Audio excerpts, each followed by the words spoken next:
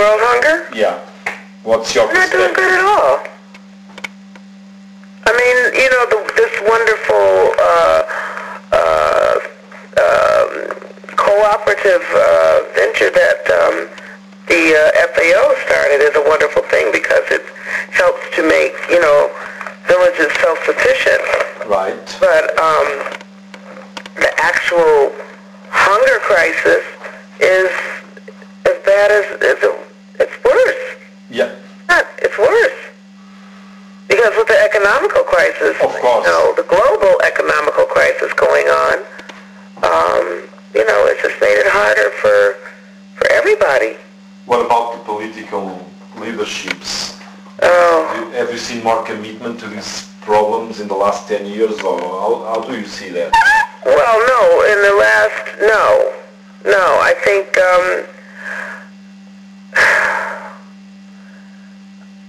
I don't know. I think that there was more talk. Yeah, right. About doing stuff. Right. But I didn't really see the actual doing of the stuff in a way that it was having a positive effect on a large number of people. No. Right. I don't see that at all. I mean, when you look at the world, no, we're in a terrible place. Politically, economically, spiritually. Yeah, I know.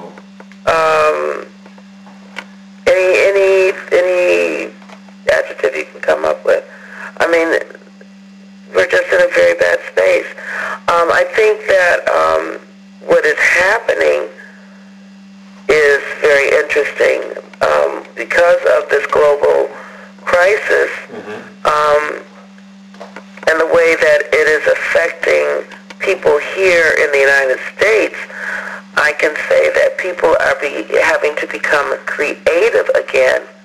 Right. In a way that they weren't.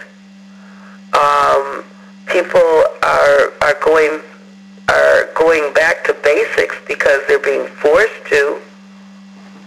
And so the important things in life are becoming family, the things that need to be important. Yeah.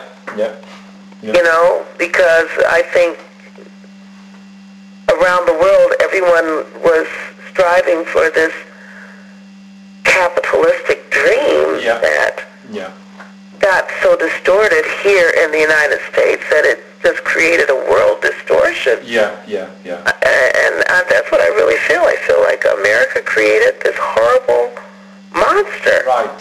I agree. I fully agree with you. Of course. And now we are reaping the results of this monster that's grown out of control because it's now universal. Yeah.